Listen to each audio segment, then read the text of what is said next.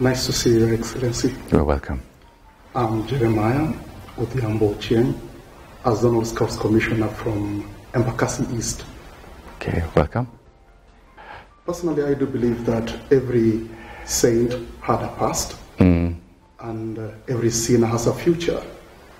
So where I come from, in Embakasi East, I think you've ever heard of Kayole, you've heard of gangs known as Gaza, and they're dreaded gangs, and they're initiated into gangs, and they're given names which describe their activities. And when I went through the scouting profile, I saw there is Catholic Scout Association, and their headquarters are in Rome. And where I checked, I realized that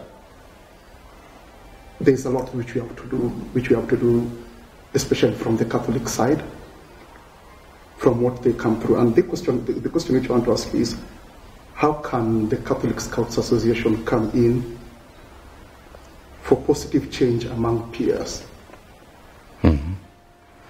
Thank you very much for that question. As you rightly mentioned, I myself have been a scout for long years, more than 20 years I was with the Scouts. In fact, up to a certain extent, I found my vocation to the priesthood within the Scouts through the religious experience. Up to a certain extent, you might say that I experienced in scouting group, and because we were not a specifically Catholic scout group, but even though we were not officially Catholic, we came from a very Catholic background, and all the members of the scouting group that I was in, they were all Catholic, because our diocese is 98% Catholic, so it's very hard to find somebody else who's not Catholic. What I've learned with the Scouts, generally speaking, is the sense of working together as a group, the sense of respect for nature. Think also nowadays of the encyclic of the Holy Father, Laudato Si. The sense of being able to do a lot with little means. A sense also of the presence of God, which for me was very important.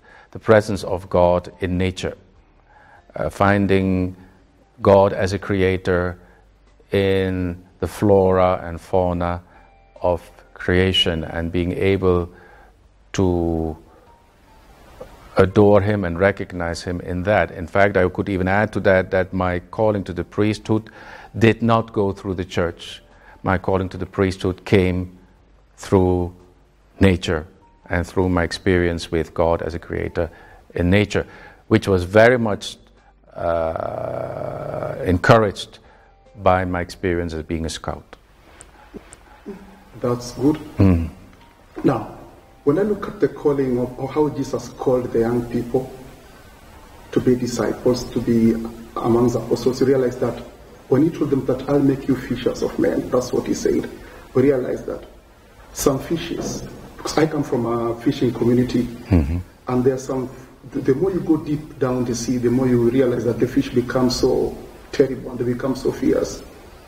Yes, what is the role of the church to reaching out the youths who are so much deep into the sea, who are so much deep into dark life, to empower them and eventually become youths who can be self-reliant and even give the first fruits to God? Well, that's a big one.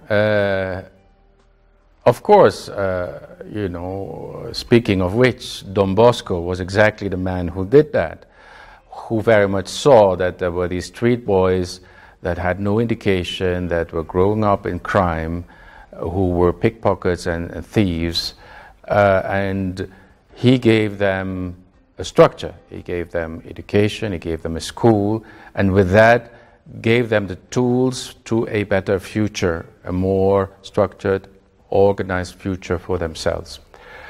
I think it is the calling of the church. It has always been, and it will always be, even though it not always been responded to in the same way, is to be with those, as our Holy Father, Pope Francis would say, to be with those who live at the periphery, with those who have been rejected by society, by those who have been expelled.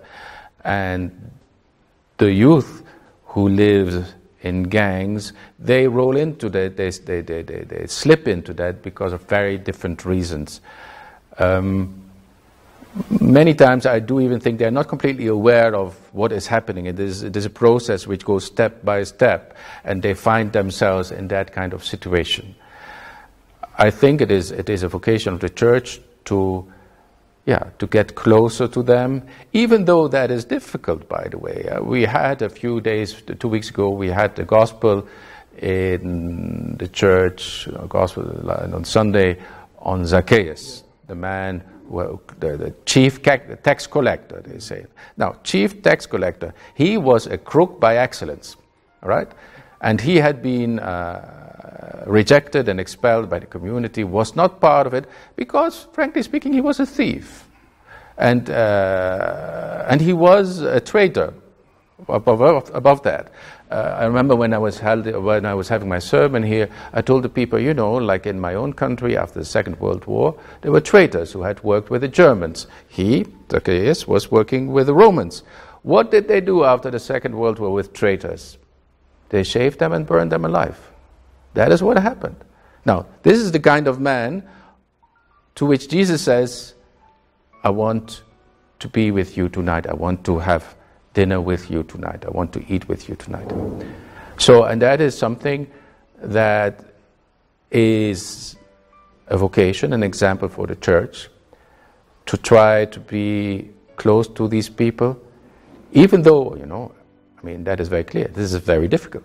And even from the side of these gangs, they will have their own suspicion. As soon as they feel there's somebody coming in who has this label of church, they will say already, keep out. So I do think it is very much a question of getting closer to these people, trying to win their trust. And then first of all, as Jesus did, Jesus didn't say when Zacchaeus was saying that, sitting in the tree, hey, what did I hear? You're a chief tax collector. Give that money back. No, that's not what he said. He said, I want to eat with you tonight. And then in that encounter with Jesus, it was Zacchaeus himself who came to the conclusion that he had to reform his way of life. So I do think that as a church we have that same calling. Is that easy? No, it's not easy. Does it take a lot of time? Yes, it will take a lot of time. Do you need a lot of courage? Yes, you need an enormous amount of courage. But I do think we need to be like Christ himself. And this is the only way to do it. Thank you so much, Your Excellency. Next time I'll come and give you a scarf. Thank you very much.